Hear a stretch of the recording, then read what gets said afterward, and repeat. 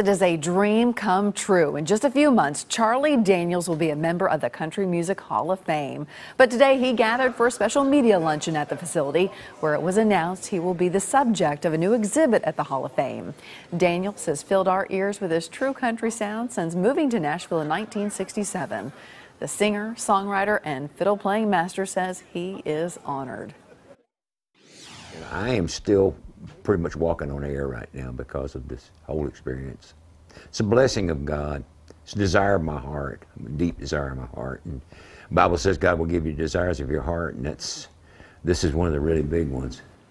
Isn't that beautiful? He told us he has been trying to write an autobiography for the last 20 years, but it hasn't been able to come up with a perfect ending until now. And you can catch him perform at the 80th Birthday Volunteer Jam. That's on November 30th at Bridgestone.